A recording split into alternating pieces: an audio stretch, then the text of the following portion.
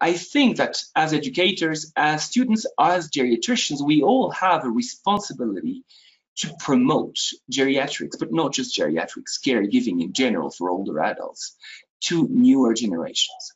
Why? Because if we do not succeed this transition, the hyper-age society, the hyper-age period of time we're going to enter is going to be difficult. It's going to be a challenge. We will not be prepared for what is coming. And that is a major issue. For example, and I think the relation with the hyper-age society is interesting. In the US and Europe, a tremendous proportion of caregivers are foreigners. They are immigrants.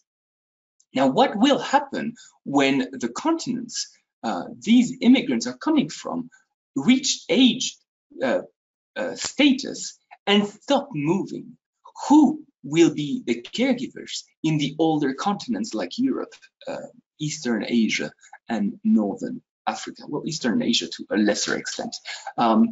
But that is a key issue, and I think we all have that responsibility to ensure that we are prepared, that we are ready to promote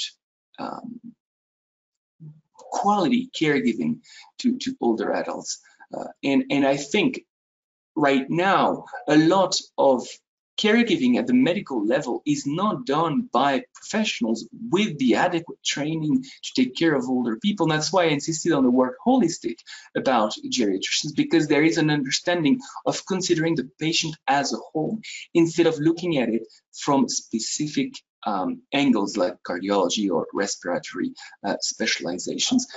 In the case of older adults, the notion of quality of life, notion of the comorbidities of the patient will be taken into account in a far greater way than other medical doctors who are specialized in other areas would.